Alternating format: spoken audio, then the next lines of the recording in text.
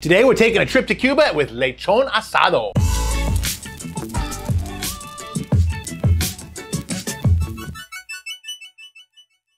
Hey everybody, welcome back to another week of the FOGO Life. I'm your host, Captain Ron. Today we're doing something special. We live right near Miami, so we have a lot of places that serve Cuban roast pork, Lechon Asado. So we're gonna take this pork shoulder and we're gonna make some incredible pulled pork out of it. All right, so what we're gonna do is we're gonna start our prep on this beautiful pork shoulder, and we're gonna talk about what we're gonna do to it. The first thing we have to do is we have to marinate it overnight in something called a MOJO. So MOJO is made up of sour orange juice, all kinds of herbs, lots of garlic, and more garlic. You know I love that. So our first step is gonna be to prepare this MOJO and get this thing sitting in its own juices. Now what a MOJO is actually just a citrus-based marinade that's really popularized in Cuba. They make it, we live right here close to Miami, and they make tons of Cuban food with it, and it's used in all kinds of different ways. You can buy a pre-made MOJO as well, but I like to make our own. It's so simple, and it's so much fresher, and to me, it just delivers a mucho better flavor.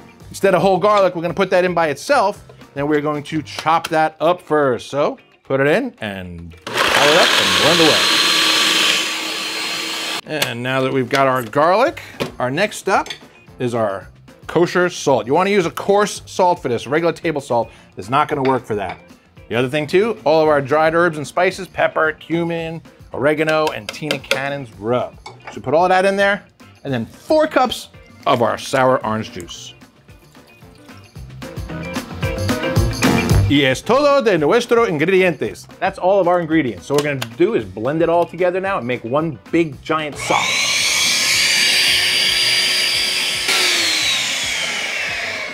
Okay, now we are all done with that part of it. So what we're gonna do is we're gonna stick this over here, okay? Get rid of this, and now let's prepare our pork. And here it is. Now we're not gonna have to do a whole lot to this. We're just gonna do some minor prep work. We're gonna score the fat cap and just get it ready. See how we slice and it goes into where the meat is, so that the marinade is gonna be able to get into the meat. And you can see we cut our diamond pattern here, all right? And you can see that. We went all the way through the meat so that you can see it's gonna get all the way down in there. The marinade is gonna hit the meat and give it some flavor. Oh, the other part too I wanna talk about is I used a bone-in pork roast for this. You don't have to, but I like to use the bone-in. I find it gives more flavor, helps cook it a little more evenly, so bone-in for me. And next part is to start the marinating process, okay? So I got a little container here. I'm gonna put our entire pork roast right down in there. And we're gonna pour our marinade right over the top. Now a lot of your seasonings could stick inside here, so make sure you get them all out, get them all in that marinade. We don't wanna lose any of that beautiful MOJO flavor. This container's a little bit small, so I wanna move it around a little bit, make sure that we get the marinade all around it, underneath the meat, on the side of the meat, everywhere, all over this entire roast. There we go, and we're almost there. Last step, we gotta add some onion, yeah! Now we're gonna chop up 1 medium-sized yellow onion. I like to use yellow onion. It's the workhorse of the kitchen in the onion world, so it's a very versatile onion. So what this is gonna do is we're gonna slice it about 1/4 inch thick into slices and put it into our marinade. What it's gonna do is it's gonna eliminate, so there's a lot of acid in this marinade already. It's gonna kind of offset a lot of that acid in the marinade and give it a whole beautiful sweeter flavor. And now, for my favorite part, to the refrigerator! Oh, hey, did you guys stay here overnight or did you come back? 24 hours in the marinade. Now, what we're gonna do is we're gonna let this come to a little bit closer to room temperature while we light up our grill. And for this to cook today, what we're gonna do is we're gonna cook this indirect. So what we're doing is we're taking a traditional Lechon Asado and we're adding our own little twist on it. We're cooking on the smoker. We're gonna cook it first over in a Dutch oven, uncovered, so that the smoke can get to it and everything like that. And that's gonna add a whole nother level of flavor to a normal Cuban roast pork. Then, once it hits about 165, instead of wrapping it like we would normally do for a pulled pork, we're gonna put our lid on our Dutch oven, gonna cover it up and finish it up in there. We're gonna go to our same temperature of about 200 degrees, and we're gonna pull it, and it's gonna be delicioso. Let's talk about something that I get a lot of questions about, the Blazaball. What is it? So it's a little cage that holds our starters, and you can put it under the charcoal, put it over it. But the one thing I get is, how many uses does it get? I've been using this Blazaball for over a year. Does it look like it did when it was brand new? No, it's not shiny anymore, it's not pretty. But you know what? It still works just the same, it holds the starters just the same, and it drops in the egg just the same. Now, let's talk about charcoal. So I know I always tell you this is our grilling charcoal. It's got a small chunk. Let me tell you, you can also smoke with this, and I'm gonna prove it to you. I'm gonna use the rest of this bag of black charcoal in here, and we're gonna smoke this pork butt right on this black bag charcoal. Now I know a lot of you seasoned professionals already know what this is, but we've got a lot of new egg users on the channel too. So I'm gonna take a minute to describe what this is. We're gonna cook indirect. This is called your convector. It's a heat deflector. We use it to cook indirect, meaning no flames directly underneath the meats. So we set that in there with the legs up, okay? We take our cooking grate, put that right on top of it, like that. We can put our meats on here. We're gonna put a Dutch oven on here. This is called indirect cooking. What it does is it forces it to actually almost act like a convection barbecue oven. So pretty cool, right? So that is indirect cooking for you new guys. On to our next step. We're going to put our pork into our Dutch oven. We're gonna cook it in. There's a lot of different brands of Dutch ovens out there. We happen to sell this one. It's made by Romertoff. It's actually made for the grill. It cleans up super easily, and the outside cleans up super easily. I used to use my Le Creuset on here, which worked great, but man, were they a pain to clean up. These things have nice, easy cleanup, so I'm gonna keep using this one. Now for the exciting part, we're gonna take this out of here. Okay. Voila. What we do from here is we take this and dump out half our marinade right over the top of the pork. Now our egg's rolling along at 275 degrees. Notice I did not put any smoking wood in here. I don't want to add a lot of smoke. I just want to give it that little kiss. So we're going to put this right in the center of our grate. Okay. We're going to take our Meater Thermometer, because we're going to control our temperatures. We're going to cook it just like we would a regular pork butt. Stick it right in the middle there. We're going to cook that to 165 or until we have nice brown color. Now that I get a chance to rest while this thing is cooking, because it's going to go for about 3 or 4 hours, let's kind of recap what we did. Lechon Asado, Cuban Roast Pork. Oh, it'll fill your belly so beautiful you can't wait. It's what they make good Cuban sandwiches out of. Ooh. Hey, so what we did is we took our pork butt, we marinated in MOJO. That's right, MOJO. You know how to pronounce it? Now do you know how to spell it? Oh, M-O-J-O, MOJO. So you can buy your own or you can make your own like we did. Real easy, real simple process. The onions are gonna be great. So the only reason I poured half the marinade over it because we're gonna save half of it. We're gonna cook it down, we're gonna soften up those onions, and we're gonna heat it up on an element, and then we're gonna top it off after it's done. After it's pulled, we're gonna add that on there for just a little bit of extra flavor. So it's gonna be Que Delicioso, Lechon Asado, the Cuban Roast Pork. We are at 4 hours in right now, and it has hit 173 degrees internal temperature. So it's got nice color. So you want to go by temperature, but you also want to go by color. You want to make sure you have decent coloring on your meat. Now you want to see what it looks like? It's beautiful. Check this out.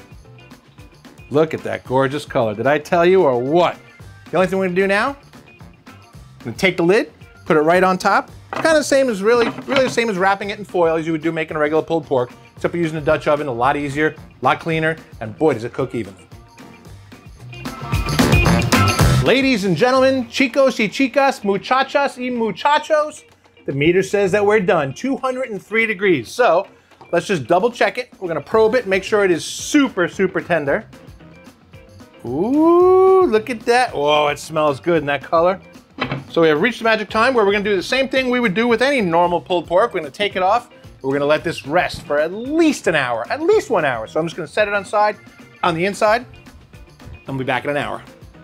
And while our pork is resting, remember the rest of that marinade that we had there? Yeah, well, it's not gonna go to waste. We're gonna use this too. Okay, so we're gonna take this, got my little fry pan out here, gonna pour all of this, including the onions, right into this frying pan.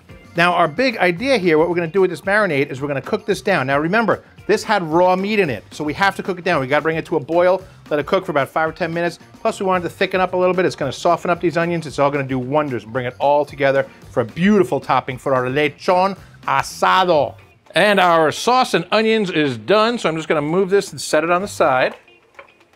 As such, shut this baby down, and let's go get the pork now. It's go time, baby. It's time for some shredding. So this should work just like regular pulled pork. So let me dive right in here and shred it apart. Oh, when you got a clean bone pull like that, you know it's cooked correctly. It means it's cooked all the way through.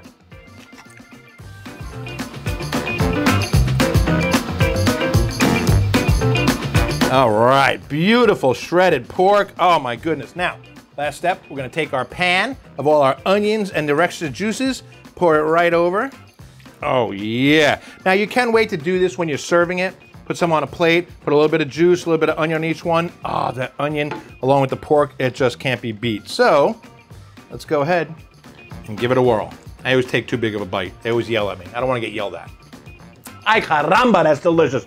I mean, that's like really good. I know maybe that might not be Cuban, whatever, but I'm gonna get yelled at again, so I'm used to it. But this, I gotta tell you, the citrusy acid and the citrusy flavor shines right through those onions. The onions, they really soak in that flavor as well. They are outstanding. This meal would not be the same without the onions. Don't omit them. Even if you don't like onions, don't omit them. They're gonna flavor up the sauce. They're gonna flavor up the meat. It is absolutely delicious. You wanna make Cuban sandwiches with this. Serve it as roast pork. You know what I like to do? I like to get the frying pan nice and hot, or my griddle, and throw some of this on the griddle and get a little crispy edges on the corners of it. Oh, it only intensifies the flavor even more. You could do it on here, on the cast iron pan, anything you want. This is just absolutely fantastic. I had to take another bite. Oh God, it's good.